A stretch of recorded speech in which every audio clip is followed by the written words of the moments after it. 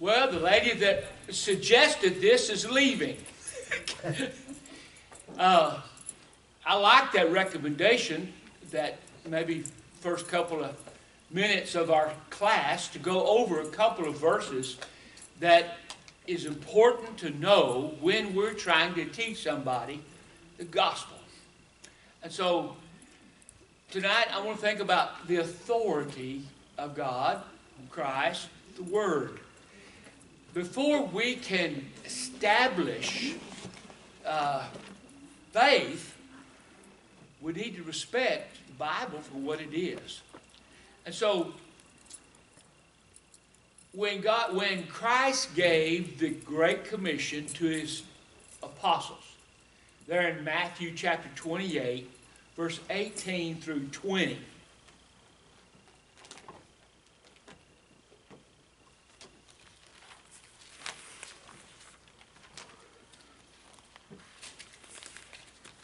Matthew 18. That's not right. 28. Matthew 28. 18 through 20. 18 through 20. And Jesus came and spoke unto them, saying, all power, your version might say authority, all authority is given unto me in heaven and earth.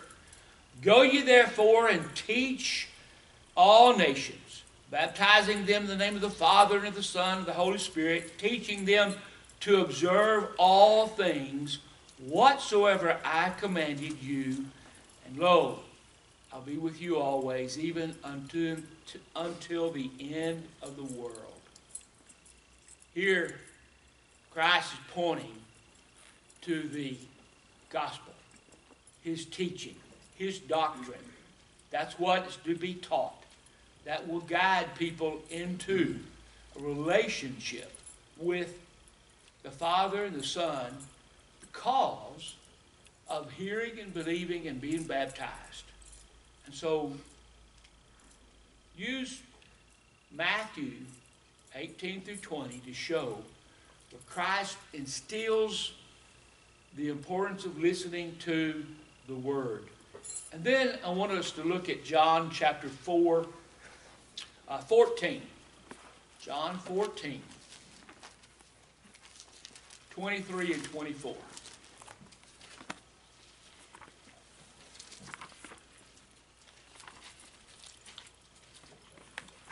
John 14, verse 23 and 24. Jesus answered and said unto them, if a man love me, he will keep my words, and my Father will love him. And we will come unto him and make our abode with him. He that loves me not, keeps not my sayings. And the word which ye hear is not mine, but the Father's which sent me. Here Christ is establishing his relationship with the Father, who sent him, whose words he speaks. Therefore, they have the authority. If you love me, you will keep my commandments. Jesus told us in respect to our relationship to him. So maybe this will begin adding to our knowledge, scriptures that we can use to teach people. Got to begin somewhere. Begin by showing them the authority of Christ. And that'll help them to learn and to recognize and yield to them. Now turn to Acts 13, verse 22. Tonight in the life of David, I want us to think about the very idea that he's called a man after God's heart. If you look at the life of David, you might wonder, how in the world could he be titled this way? Look at all that he did. Look at all the sins. But I believe it's important to see here, even an apostle in the Christian age, how David was looked at. Long after he lived out, long after he sinned and was the king of Israel, look how Paul spoke of him here in Acts 13, verse 22. Here, Paul is on his first missionary journey, and he's talking about Jewish history. And here's how he relates to David. And when he had removed him, let me add that. When God removed Saul, okay, he raised up unto them David to be their king, to whom also he gave testimony, and said, I have found David the son of Jesse, a man after my own heart, which shall fulfill all my will. Now, let's go to 1 Samuel 13. As you can see from our study of David and Goliath, and a lot of what we're going to refer to is in 1 Samuel or 1 Kings or 1 Chronicles. All those used to be one book altogether. But now we see them separated in the 1st and 2nd Samuel, Kings, and Chronicles. Now here in 1 Samuel, Saul has sinned. What was Saul commanded to do in regards to the Amalekites? Destroy them. Animals, people, everybody. Seems cruel, doesn't it? Well, when they came into the land of promise, what were they told to do? Drive the Canaanites out. Kill them. Get them out of among you. God was knowing if they remain, they will, let's use the word contaminate. They'll influence you and weaken you, and you'll fall down to worship idols. And he knew if the people would get rid of that evil influence, they had a better chance of staying faithful to God. Verse 14. Now thy kingdom shall not continue. The Lord has sought him a man after his own heart. The Lord has commanded him to be captain over his people, because thou hast not kept that which the Lord commanded thee. Saul had good intentions. He's bringing those back to offer sacrifices. Uzzah had good intentions when he raised his hand to steady the ark that was on the cart, the Ark of the Covenant. And because he was not a Levite, what happened? He died right there on the spot. We've talked about that before. Because of David not understanding how to transport the ark, Uzzah paid the price. Well, you know, we think about some of the accomplishments of David. All right, we talked about him slaying slaying the giant, Goliath. There in 1 Samuel 17. But he couldn't slay within him evil desires and the desire to take another man's life. So he committed adultery and resorted to murder. You know, he showed great mercy, sympathy to Saul's household after Saul ended up dying. But he ordered the death of a man. So one side, he's got compassion. The other side, heartless. You know, as a king, he enforced the obedience of God's law. But himself, he grossly violated that law himself. So, doesn't seem like he's a consistent individual, does it? And so, given these complexities and the sins of David, you might ask the question, how could he be called a man after God's own heart? Somebody tell me, what does it mean to be after somebody's heart?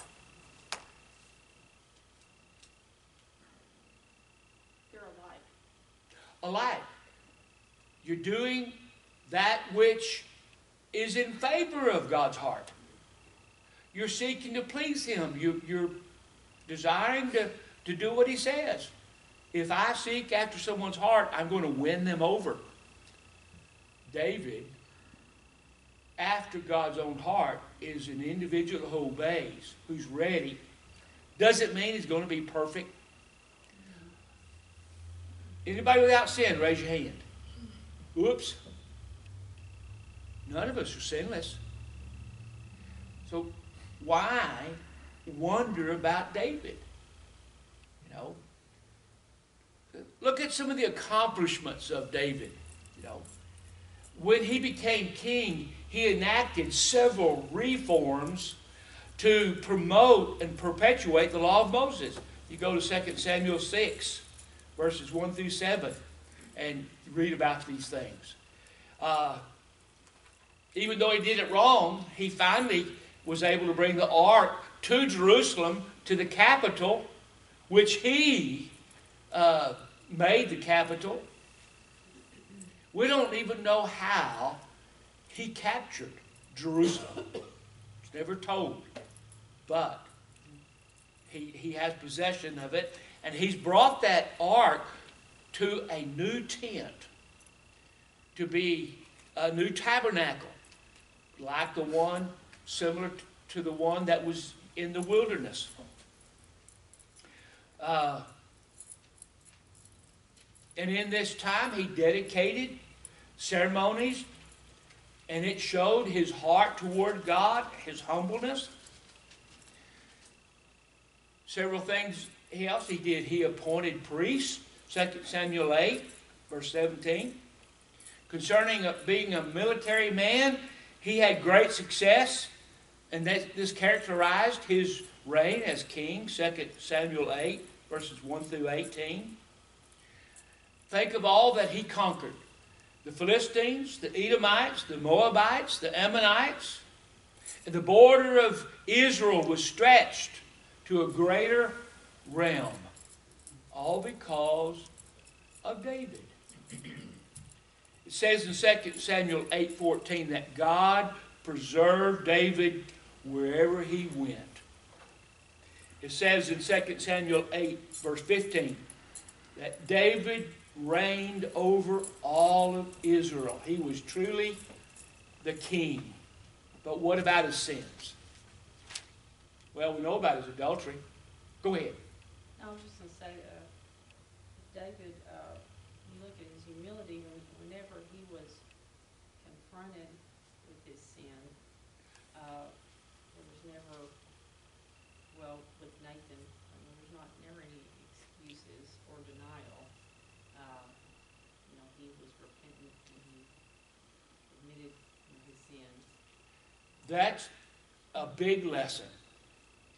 Somebody seeking the heart of another is open for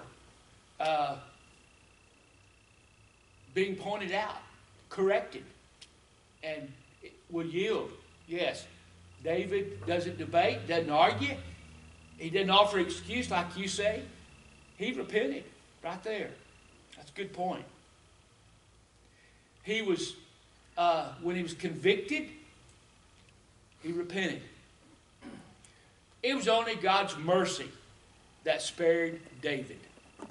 Yet, look what his sins did. What happened to the son that was brought through his union with Bathsheba? He died. Yeah. Didn't get killed. He died of sickness. Even David had to watch the death over his own sons. Ammon, Absalom, Jonathan died in battle. of all the people I wanted to live through all that, Jonathan.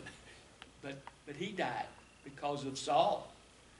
And so, and also he saw numerous rebellions in his kingdom against him. And so when we hear the phrase, a man after God's own heart, many people have trouble putting that into place because of the gross sins that marred David's life and his history. Turn to Psalms 81. Psalms 81, verse 20.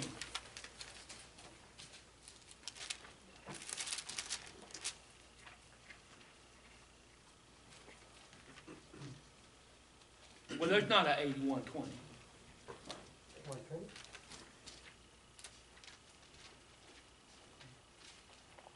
That's what I get for doing it quick. Huh?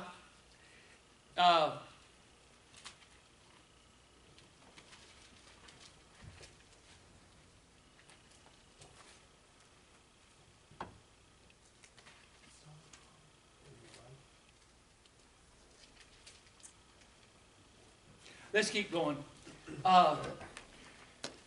One of the things David failed out was when he called for a census, a counting of the people. He didn't have that right. What was God's reaction? He sent a pestilence, a plague, and 70,000 died. Well, God gave him a choice. What? God gave him a choice between three things, and David had to choose which one. And he chose a pestilence? Mm-hmm. Well, why did God punish the people? David defends the people. He says, because of his census, he says, I did the wicked thing. He went against God's will. He says, punish me, don't punish the people. There in he said 2 Samuel 24:17. He said, I done wickedly, but these sheep, what have they done? David had a hard time making the connection. All right? What did the people request? Give us a king. And when the king did pagan things, the people suffered. What chapter was that in? 24:17. 2 Samuel 24:17. He had a difficult time seeing the connection between what he did and what the people had done. Because they had requested a king, they were punished. Yeah, see, he had a choice between 7 years of famine, or flee 3 months before thine enemies while they pursue you, or 3 days pestilence. Well, and what did he do? He chose the pestilence because he figured, he said,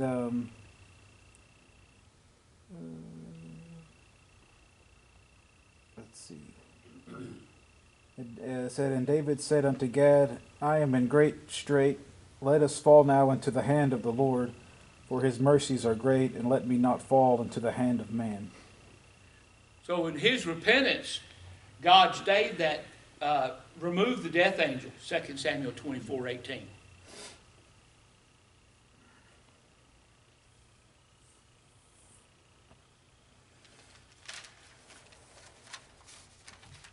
Let's talk about some of the reasons why, or we can learn from David in being called the man after God's own heart. Why could he come to that point and do better than other kings? Well, number one, because of his family, his background. Nason was the first prince of Judah, Numbers 2, verse 3. That was his uncle, I think. Salmon married Rahab, and Rahab came to be in the lineage of Christ. Boaz, Ruth, and Jesse. Jesse was the father of David. We don't know the mother's name, but he speaks of his mother. I think Psalms 86, verse 116. No. Where are these coming from? Well, anyway, he speaks of his mother as the handmaid of Jehovah. So he respects her. Maybe it's 86:16.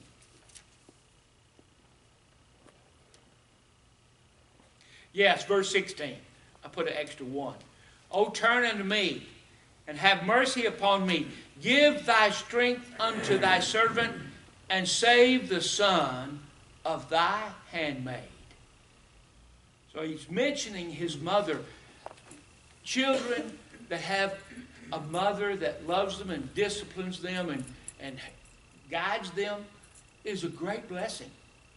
So David remembers his mother and how she helped him. So he came from a great family, a good grounding. You know, think about Timothy and his mother and grandmother, Lois and Eunice. Brought him up in the knowledge of God's Word. When you have that background, when you have that foundation, you have a better chance of turning out right. Number two, he learned to correct his errors that Jennifer was talking about. He was ready when he was convicted. Someone brought it out. He repented. And we need to always learn to repent. You know, criticism isn't always bad. When somebody points out an error in our life, what are they trying to do? Make you look bad and them look better? That's kind of what we think sometimes. But when someone honestly takes the time and cares about us and points out something that we should think about and correct, they're doing us an honor. They're doing us a good deed. It's called constructive criticism. Constructive criticism, that's right. We need to be, thirdly, open to inspection. God's all-seeing eye looks at us. You ever been able to hide? You ever been able to think no one knows what I'm doing? You know?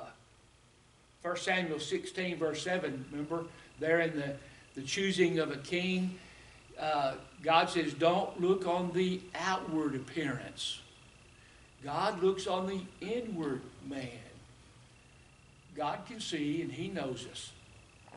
We should realize we're open to His inspection all the time. So don't try to hide. Don't make excuses. Don't blame someone else. You know. Fourthly, be obligated to God and be diligent to fulfill His law. Keep your heart right every moment.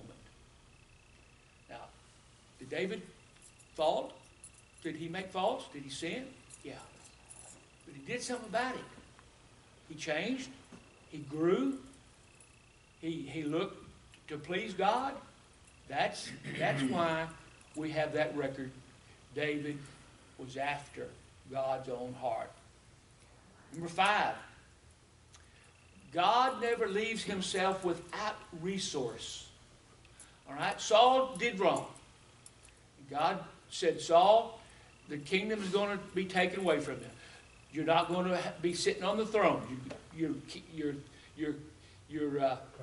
crown is going to be taken from you. But there's little David being prepared in the taking care of the sheep. David was called a better man, a better neighbor, and he was being prepared, even though he didn't realize it. You know, in our society, we think, and we fret about things, you know. You ever hear anybody talk about this wicked generation? or, there's going to be a financial collapse, there's this governmental corruption that's going on. How many different times through American history that's happened? People are going to be asking, what are we going to eat? What are we going to wear? How am I going to live? People are fretting about all things. But what's important? Realize that God is in control. Don't forget that basic truth. God is in charge, and He's in control, and He knows what we need. Do we have the faith to trust Him? Don't depend on your own strength. Seek God's help. And lastly, David, who he represented? He was a type of Christ. Turn with me to Ezekiel chapter 34.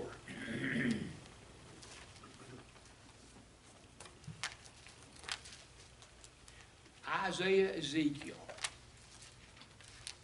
Isaiah, Jeremiah, Ezekiel. 34, verse 23.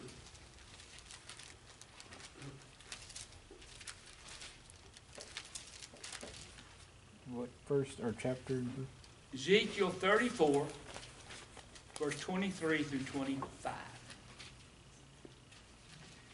And I will set up one shepherd over them, and he shall feed them, even my servant David. He shall feed them, and he shall be their shepherd. And I, the Lord, will be their God, and my servant David, a prince among them. I, the Lord, have spoken it.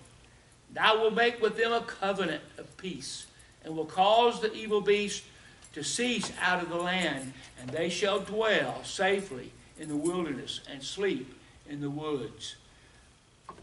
2 Samuel 7:12.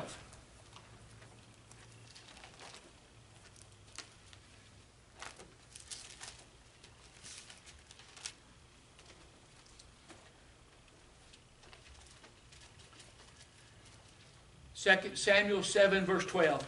And when the days be fulfilled, and thou shalt sleep with your fathers, I will set up thy seed after thee, which shall proceed out of your bowels, and I will establish his kingdom. Now go to Acts 2:30. Here on the day of Pentecost, he speaks of David.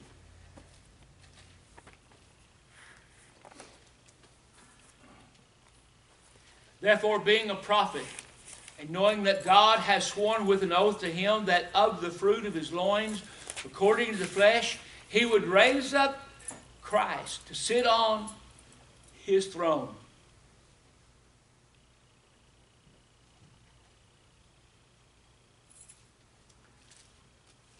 Here we're seeing how God, through David, came to seed. Christ is that one seed.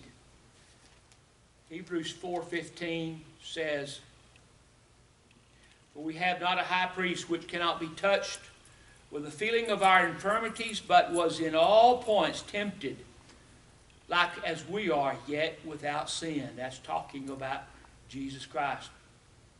Because of him, we can come boldly into the throne of grace that we may obtain mercy. A penitent king was used by God to foreshadow a perfect Savior.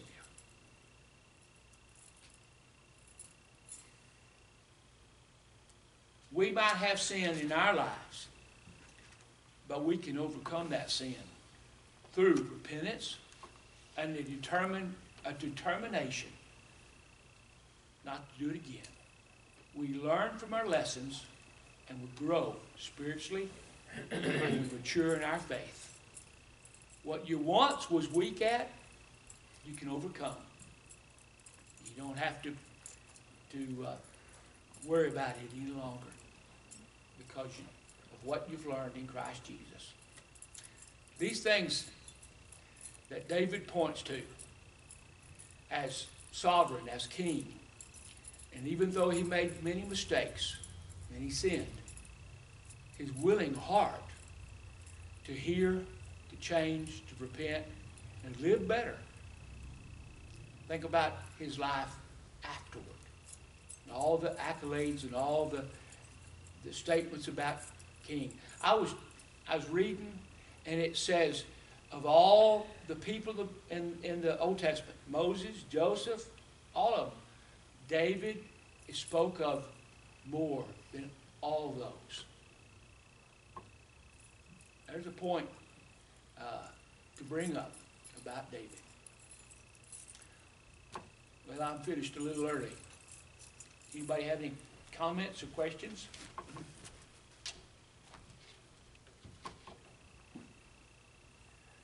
All right. You're dismissed.